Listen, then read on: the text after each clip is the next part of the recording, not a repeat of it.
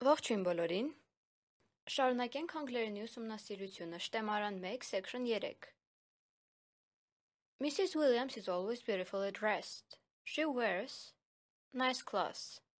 Mrs. Williams-ը միշտ գեղեցիկ է հագնվում, նա կրում է գեղեցիկ զգեստներ։ Տեսեք, հիշում եք, չէ, անցել ենք, երբ ածական ու գոյական ունենք, պիտի օգտագործեինք such-ը, իսկ երբ մեր գոյականը հոգնակի թվով է, արդեն ըն պետք չէր, միայն such ենք օգտագործում։ Այսինքն ճիշտ պատասխանը C-ն է, նա կրում է այնքան գեղեցիկ զգեստներ, she wears such nice clothes. When you were living in the country, were there a lot of deer? Երբ դու քաղաքում էիր ապրում, կար շատ եղնիկ։ Yes, but hardly ever any. Այո, բայց հազիվ երբևէ մի քանիսը։ Did we saw? We did see. Did we see? We saw. Տեսեք, ուրեմն անգլերենում, երբ ասենք օրինակ we hardly saw կամ we hardly ever saw, դա նորմալ նախադասություններ, իսկ երբ hardly ever գալիս է առաջ, դա համարում ենք շրջված նախադասություն, ու շրջված նախադասության դեպքում մեր բայը պետք է հաջորդի կոնկրետ այս դեպքում hardly ever-ին, ու քանի որ մեր նախադասությունը տրված է անցյալով, որովհետև տեսեք ասում է when you were living, այսինքն անցյալում է հարցնում, երբ դու ապրում էիր, ուրեմն պետք է մեր բայը նույնպես լինի անցյալով։ Հիմա տեսեք, մենք անցյալով A տարբերակը բացառում ենք, did we saw չի կարող լինել, պետք է լինել did we see կամ էլ we saw. We did see-ն էլ ենք բացառում, որովհետև ինչպես հիշում եք, ասացի բայը պիտի սկզբում լինի, did we see և we saw. We saw-ն էլ ենք բացառում, որովհետև ասում եմ պետք է բայը սկզբում լիներ, հետևաբար ընտրում ենք C տարբերակը did we see. Այստեղ did-ը օգտագործում ենք ոչ թե հարց տալու, այլ մեր բայը շեշտադրելու համար, երբ ասում էի դուն կամ դազը կարող ենք օգտագործել, եթե ցանկանում ենք մեր բայը ընդգծել, օրինակ երբ ասում ենք I love him, ես սիրում եմ նրան, իսկ երբ ասում ենք I do love him, ուզում ենք շեշտադրել, որ սիրում ենք նրան, շեշտադրում ենք սիրել բային։ Ինչպես հասկացաք, այս նախադասության դեպքում նույնպես ճիշտ տարբերակը C-ն էր, did we see։ Հուսամ կարողացա նորմալ բացատրել, թե ինչու։ John and Jack both get good grades. Nonetheless, John is of the two. John-ը և Jack-ը երկուսն էլ լավ գնահատականներ են ստանում։ Nonetheless նշանակում է այնուամենայնիվ։ Այնուամենայնիվ John-ը երկուսից։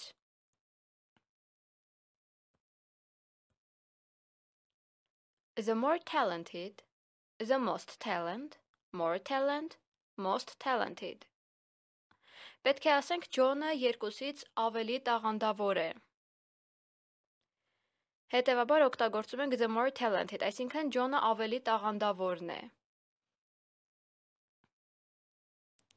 A տարբերակն ենք ընտրում, the more talented. John is the more talented of the two. Did you sell your car? No, but there's a woman who is in buying it. Դու վաճառում ես քո մեքենան։ Ոչ, բայց կա կին, որը հետաքրքրված է գնելով։ Definitely interested, definite interested, definitely interesting, interesting definitely. Տեսեք, ով հաստատ հետաքրքրված է, այսինքն interested պիտի լինի և քանի որ հաստատ, այսինքն մագբայ է, ուրեմն պիտի վերջում li լինի, այսինքն definitely interested A տարբերակն է։ No, but there's a woman who is definitely interested in buying. Is your dog afraid of me? A little. It's not used to. Քո շունը վախենում է ինձնից։ Մի փոքր, այն սովոր չէ։ Be petted, petting, being petted, pet.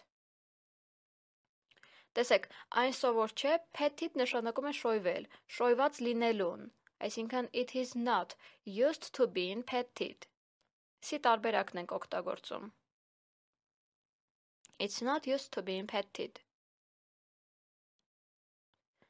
How old are you? I am. You are.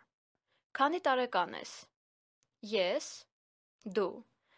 The same old as, a same age as, the same age as, a same old as. Տեսեք, պետք է օգտագործենք C տարբերակը, the same age as, այսինքն ես նույն տարիքին եմ, ինչ դու. I am the same age as you are. Can I help? Yes.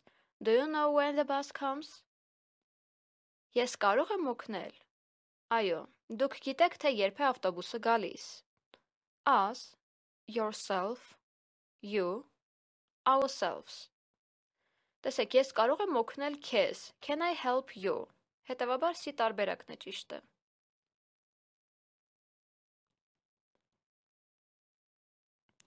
There was an eclipse yesterday. Unfortunately, I didn't eat. Eclipse նշանակում է խավարում. Երեք խավարում կար. Ցավոք սրտի, ես, այն. So, seen, see, to see. Կարծում եմ ամենահեշտ առաջադրանքներ մինչև հիմա պատահած. Did-ից հետո բնականաբար պետք է ներկա ժամանակաձև ընտրենք առանց to-ի. Այսինքն I didn't see it. C տարբերակն ենք ընտրում. You look tired. I am. I can't keep my eyes open. Դու հոգնած տեսք ունես. Ես չեմ կարող իմ աչքերը բաց պահել.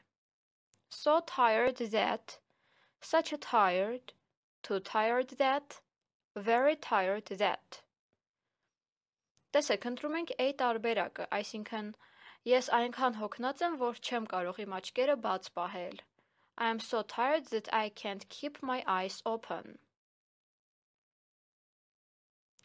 Tom didn't tell the truth about the accident. Never. Him again. Թոմը ճիշտը չպատմեց պատահարի մասին. Երբեք. Նրան. Will believe I will believe. Will I believe?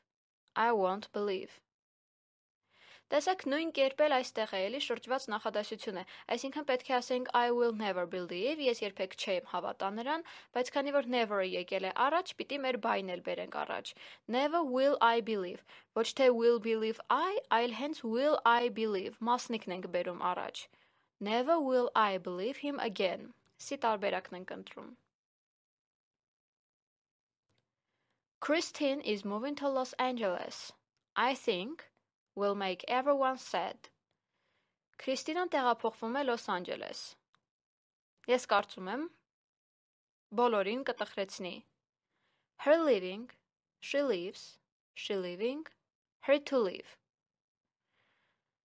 Տեսեք, her leaving, այսինքն ես կարծում եմ, որ նրա մեկնումը բոլորին կտխրեցնի. I think her leaving will make everyone sad.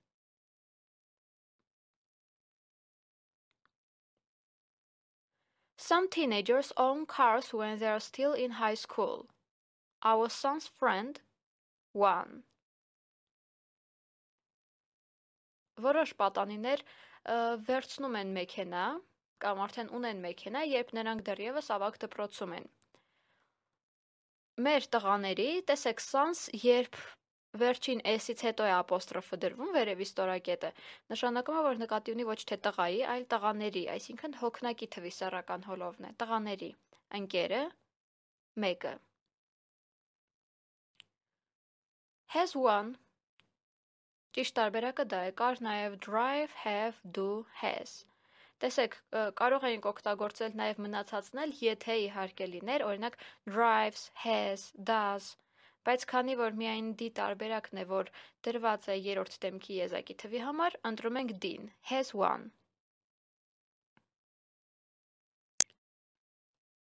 When are you leaving for South Carolina? I think I'll go June 11. Հիշում եք, չէ, leave նշանակում էր լքել, իսկ leave for նշանակում էր մեկնել, այսինքն երբ ես դու մեկնում հարավային Կարոլինա, ես կարծում եմ ես կգնամ հունիսի 11-ին. At, in, between, on. Հիշեք, որ պետք է օգտագործենք on, այսինքն on June 11. I think I'll go on June 11. Did you go to Hawaii for vacation? I had been planning to go, but I got sick. Minute. Vacation նշանակում է արձակուրդ։ Դու գնացիր Հավայի արձակուրդի։ Ես պլանավորում էի գնալ, բայց հիվանդացա րոպեին։ At the last, at last, the last, the least։ Հիշեք, որ պետք է օգտագործենք at the last minute, այսինքն վերջին րոպեին։ I got sick at the last minute։ Էի տարբերակը։ Do we need more drinks for the party? No. Have already been bought. Մեզ պետք է ավելի շատ խմիչք երեկույթի համար։ Ոչ։ Գնված են արդեն։ The drinks, some drink, a drink, drink։ Կարծում եմ սա էլ է տրամաբանական, որովհետև քանի որ հաջորդում է մեզ have-ը, այսինքն ոչ թե եզակի թվի համար է, այլ հոգնակի have։ Պետք է օգտագործենք հոգնակի թվով դրված գոյականը, կոնկրետ այս դեպքում the drinks-ը, A տարբերակը։ No, the drinks have already been bought. Would you prefer jazz or rock music? I dislike music in general. Դու կնախընտրեիր ջազ թե ռոք երաժշտություն։ Ես չեմ սիրում երաժշտություն ընդհանուր առմամբ կամ հիմնականում։ Listening to listen, listening at, listen to։ Ուրեմն հիշեցնում եմ, որ listen-ի հետ պետք է միշտ to օգտագործեինք, իսկ like-ի կամ dislike-ի հետ by, որը ing-ով էր դրված։ Այսինքն I dislike listening to music in general, այդ տարբերակն ենք ընտրում։ Do you like living alone? Yes, and now I, for myself։ Դու սիրում ես տանը մենակ ապրել։ Այո, և հիմա ես, իմ համար։ Used to cook, used to cooking, am used to cooking, am used to cook։ Իհարկե սի տարբերակն ենք ընտրում, մանրամասն վիդեոն ենք, որտեղ խոսում ենք used to doing-ի մասին։ Այսինքն ես, and now I am used to cooking for myself։ Դե ինչ այսօրվա համար այսքանն էի պատրաստել, խնդրում եմ ավելի ակտիվ եղեք մեկնաբանությունների դաշտում և գրեք ձեր հարցերի մասին։ Շնորհակալություն։